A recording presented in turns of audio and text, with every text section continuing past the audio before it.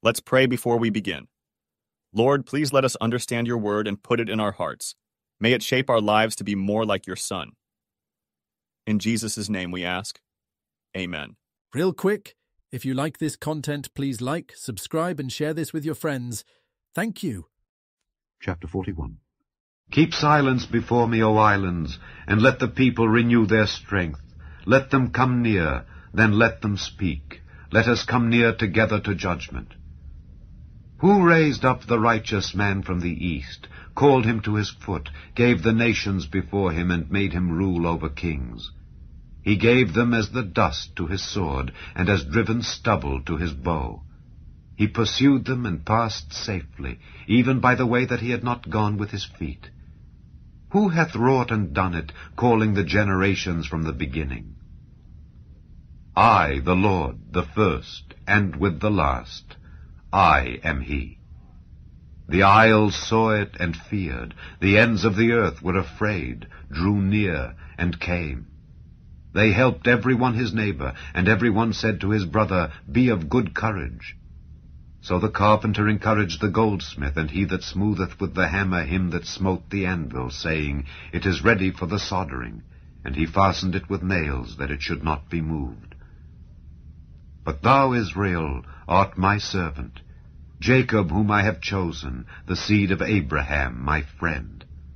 Thou whom I have taken from the ends of the earth, and called thee from the chief men thereof, and said unto thee, Thou art my servant, I have chosen thee, and not cast thee away. Fear thou not, for I am with thee. Be not dismayed, for I am thy God. I will strengthen thee, yea, I will help thee, yea, I will uphold thee with the right hand of my righteousness. Behold, all they that were incensed against thee shall be ashamed and confounded. They shall be as nothing, and they that strive with thee shall perish. Thou shalt seek them, and shalt not find them, even them that contended with thee. They that war against thee shall be as nothing, and as a thing of naught. For I, the Lord thy God, will hold thy right hand, saying unto thee, Fear not, I will help thee. Fear not, thou worm Jacob, and ye men of Israel. I will help thee, saith the Lord, and thy Redeemer, the Holy One of Israel. Behold, I will make thee a new sharp threshing instrument, having teeth. Thou shalt thresh the mountains, and beat them small, and shalt make the hills as chaff. Thou shalt fan them, and the wind shall carry them away, and the whirlwind shall scatter them. And thou shalt rejoice in the Lord, and shalt glory in the Holy One of Israel. When the poor and needy seek water, and there is none, and their tongue faileth for thirst, I, the Lord, will hear them. I, the God of Israel, will not forsake them. I will open rivers in high places, and fountains in the midst of the valleys. I will make the wilderness a pool of water, and the dry land springs of water. I will plant in the wilderness the cedar, the shittah tree, and the myrtle, and the oil tree. I will set in the desert the fir tree and the pine and the box tree together, that they may see and know and consider and understand together that the hand of the Lord hath done this, and the Holy One of Israel hath created it. Produce your cause, saith the Lord. Bring forth your strong reasons, saith the King of Jacob. Let them bring them forth and show us what shall happen. Let them show the former things what they be, that we may consider them, and know the latter end of them, or declare us things for to come. Show the things that are to come hereafter, that we may know that ye are gods. Yea, do good or do evil, that we may be dismayed, and behold it together. Behold, ye are of nothing, and your work of naught. An abomination is he that chooseth you. I have raised up one from the north, and he shall come. From the rising of the sun shall he call upon my name, and he shall come upon princes as upon mortar, and as the potter treadeth clay. Who hath declared from the beginning, that we may know, and before time, that we may say, He is righteous? Yea, there is none that showeth. Yea, there is none that declareth. Yea, there is none that heareth your words. The first shall say to Zion, Behold, behold them. And I will give to Jerusalem one that bringeth good tidings. For I beheld, and there was no man, even among them, and there was no counselor that when I asked of them could answer a word.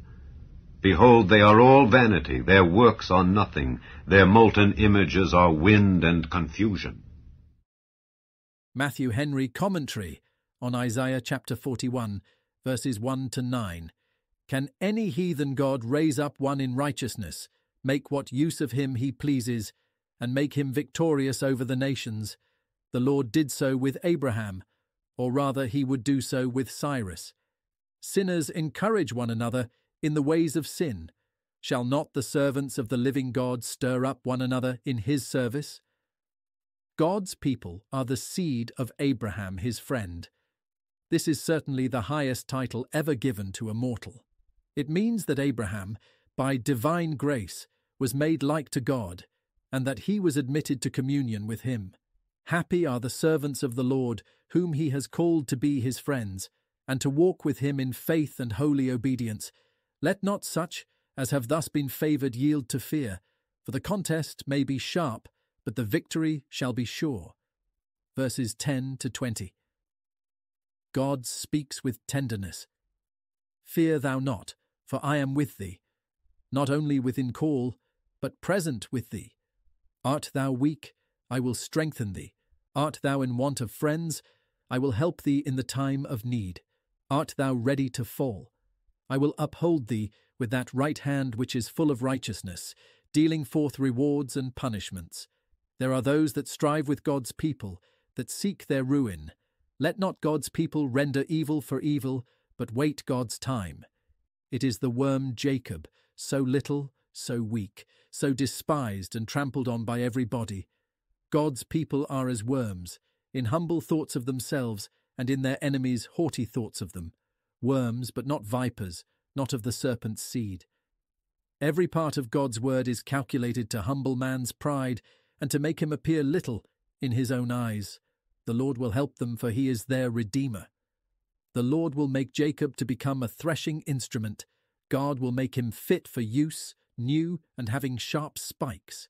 This has fulfillment in the triumphs of the gospel of Christ, and of all faithful followers of Christ over the power of darkness. God has provided comforts to supply all their wants, and to answer all their prayers. Our way to heaven lies through the wilderness of this world. The soul of man is in want and seeks for satisfaction, but becomes weary of seeking that in the world, which is not to be had in it. Yet they shall have a constant supply, where one would least expect it. I will open rivers of grace, rivers of living water, which Christ spake of the Spirit, John 7 verses 38 and 39.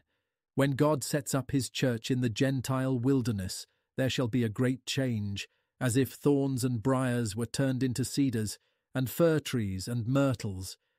These blessings are kept for the poor in spirit, who long for divine enlightening, pardon and holiness. And God will render their barren souls fruitful in the grace of his Spirit, that all who behold may consider it. Verses 21 to 29. There needs no more to show the folly of sin than to bring to notice the reasons given in defence of it.